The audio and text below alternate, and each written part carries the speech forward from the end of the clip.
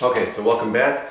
And now we're going to do a couple of examples here. So I have the number line on the board, and I'm going to read to you what it says. It says, on the number line, 4 is to the right of 1. So that means 4 is greater than 1. Okay? So 4 is to the right of 1. Right? So 4 is greater than 1, and so what we would write is we would say 4 is greater than 1. Or we could say that 1 is less than 4. These two are saying the same thing. Okay? Now also, on the negative side, we say that negative 4 is to the left of negative 1. Right?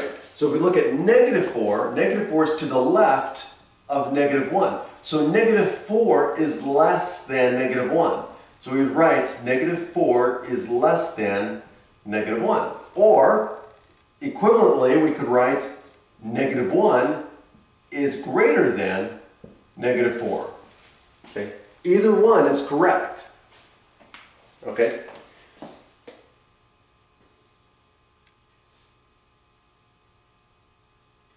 Let's see here. Now, a couple of things too that I want to mention here is integers, right? What are the integers?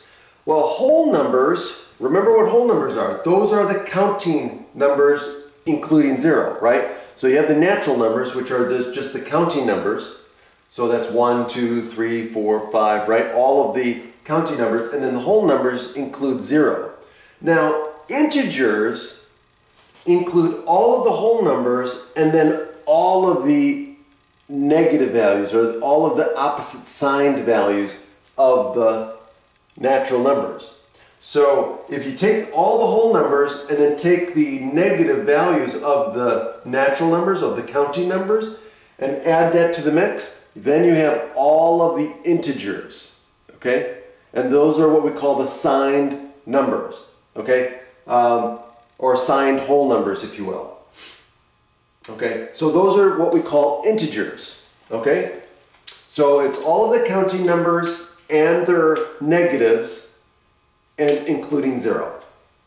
Okay, now, so that's what we mean by integers. Now, what's between the integers, right? So what do we find in between the integers, right? On the left and the right.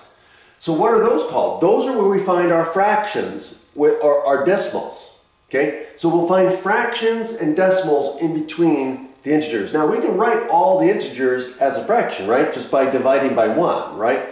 But if we want to find all the other fractions and decimals, those are what lie between the integers. Okay? So for example, 1/2. Or negative 1/2, or 1.5, and negative 1.5, and so on, or a third, right, or a fourth, or 1/16, or a negative 3/16, and stuff like that. Those are what we're going to find between integers, okay, on the number line. And let's see here. Okay, next we'll start talking about adding signed values, and it's all going to be based on what we're learning right here on the number line and the fact that certain numbers are greater than or less than other numbers.